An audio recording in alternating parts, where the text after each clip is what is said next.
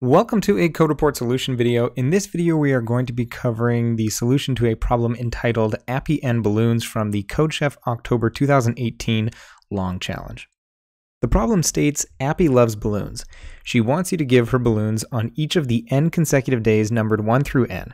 Let's denote the number of balloons Appy wants on day I by AI. The problem is that you only have m balloons. Fortunately, you can give her candies instead of balloons as well.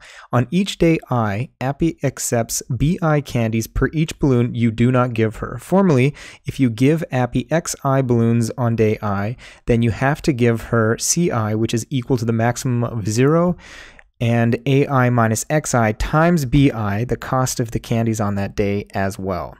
Your task is to minimize the maximum number of candies you can give Appy on some day. Find the minimum possible value of the max of the number of candies that you have to give Appy on each one of the days.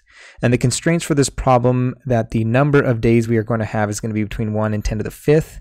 The number of balloons that you're going to have to give out across these days to start with is going to be 10 to the 18th. And then the number of balloons and the cost of the balloon on each day is going to be between 0 and 10 to the 9. So let's take a look at the example that CodeChef provided us with and see if we can understand this problem a little bit better. So here is the example. We have two numbers at the top. The first one is n, which is equal to 5 here, the number of days. And the second one is equal to m. So m is 3 here, which means that we have 3 balloons to start. And so the next two lines represent the number of balloons. So the first line is A. So we have 5 values in our array A, which represent the number of balloons that Appy wants on each day, one after another.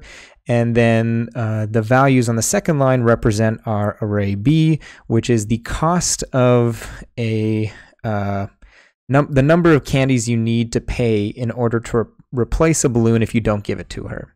So these are coincidentally the same, but we'll look at a different example where they're different, so that can be clear how this works. So if we visualize this, it basically means that on each of the 5 days, Appy wants 1 balloons, 2, 3, 4, and 5. And if we assume that we are going to just pay completely with candies and we're not going to give her any balloons, so assume that m is equal to 0, this is what we end up with. So you're going to end up paying only 1 candy on day 1 because it only costs 1 candy for 1 balloon, but it gets more expensive as the days go on. So if you don't give her any balloons on day 2, it's going to cost you 2 candies per balloon, which means it's going to cost you 4 in total.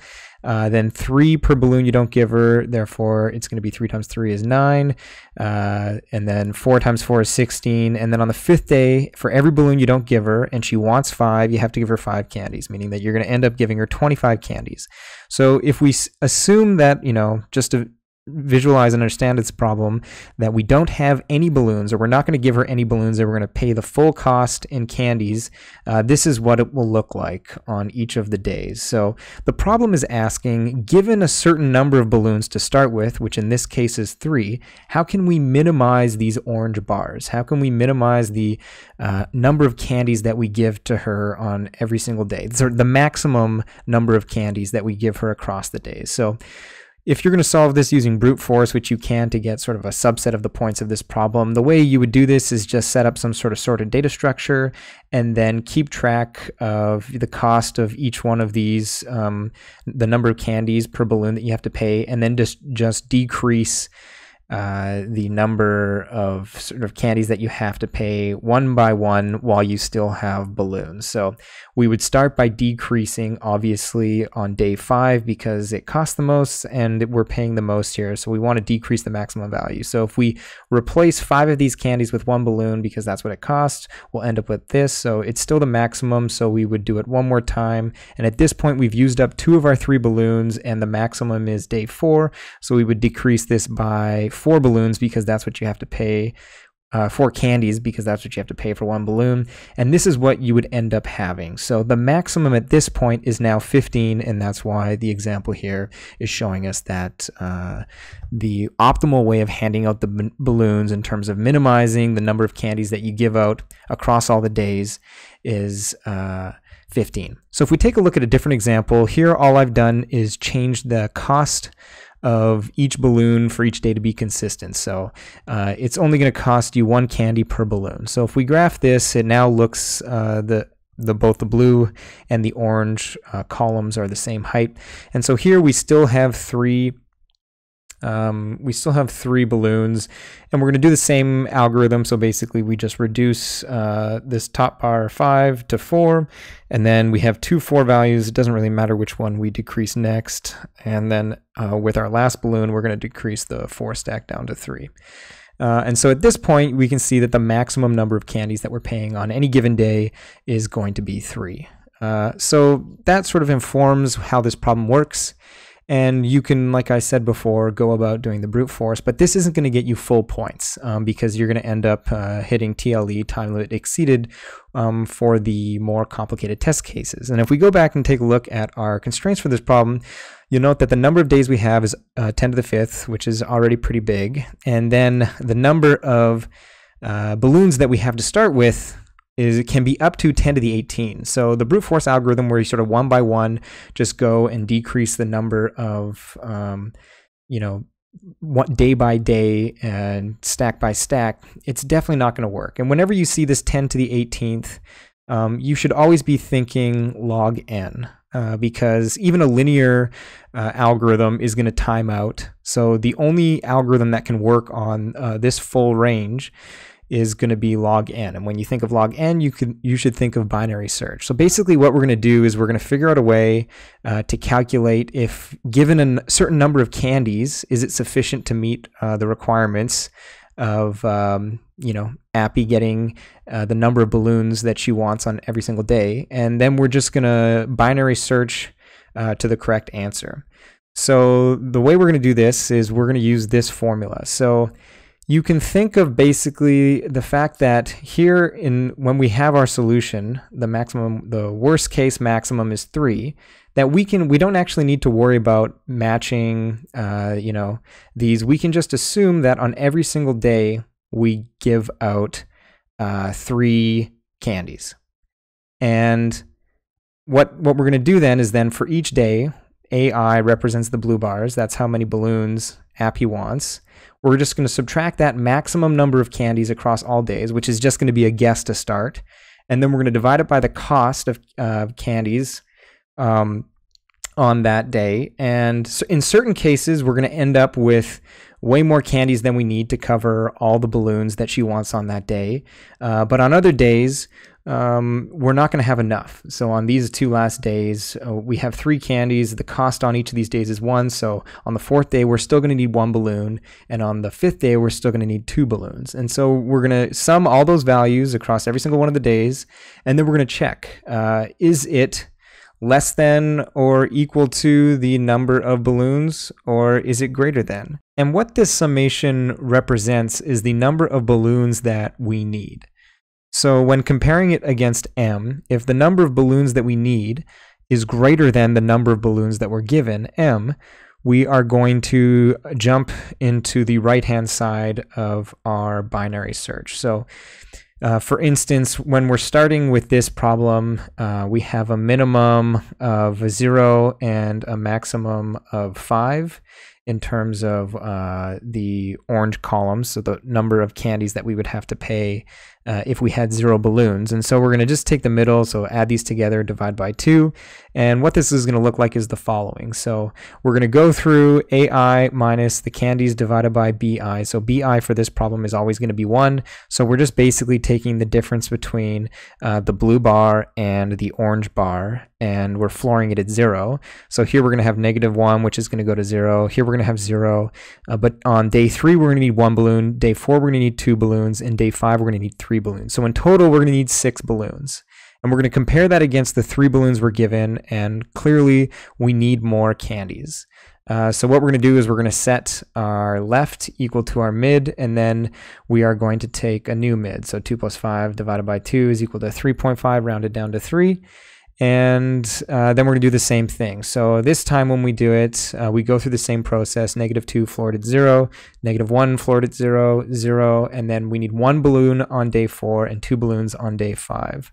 And this is equal to 3, so when we compare this to 3, we're not gonna be resetting left, we'll be resetting right now. And so you're just gonna do this until we hit our end condition. At that point, we'll return left, which will be our answer. So it's actually a pretty straightforward problem once you recognize that you need to do a binary search, and then you just need to reverse engineer this this formula here, which is pretty straightforward when you think about it. It's basically just recognizing the fact that whatever the maximum number of candies that you have throughout the number of days, you can just apply to every single day, because that's what it's looking for. It's not looking for like the total number of candies you pay out. It's just looking to minimize the maximum number of candies.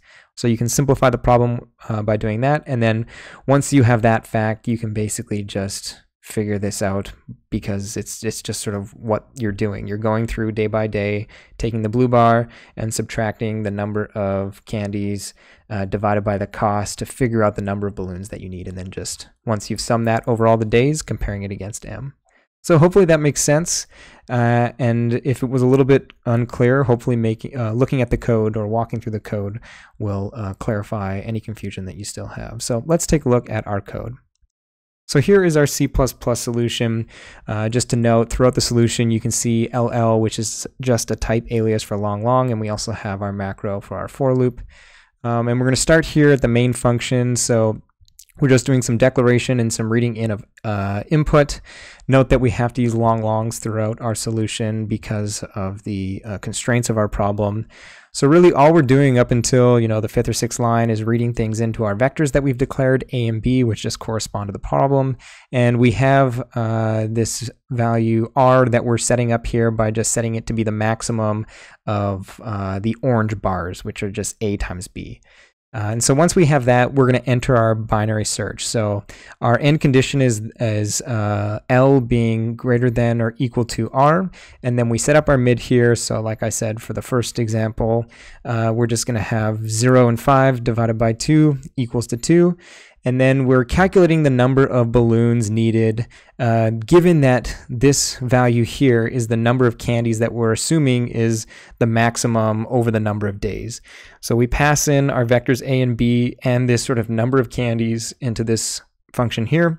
And this is basically just an accumulate, but we can't use std accumulate because we are iterating across both vectors A and B. But you can see here we just initialize a value C at the top here.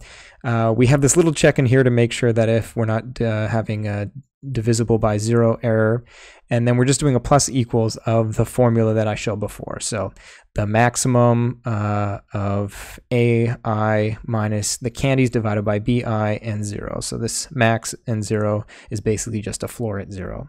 And then once we are finished doing our plus equals, we return C, and then we have the number of balloons needed given that we have this many worst case candies across our number of days. And then we just do a check. If the number of balloons that are needed are less than or equal to M, the number of balloons that we're starting with, we set R equal to mid, else we know we need to dish out more candies so that we reduce the number of balloons that we have.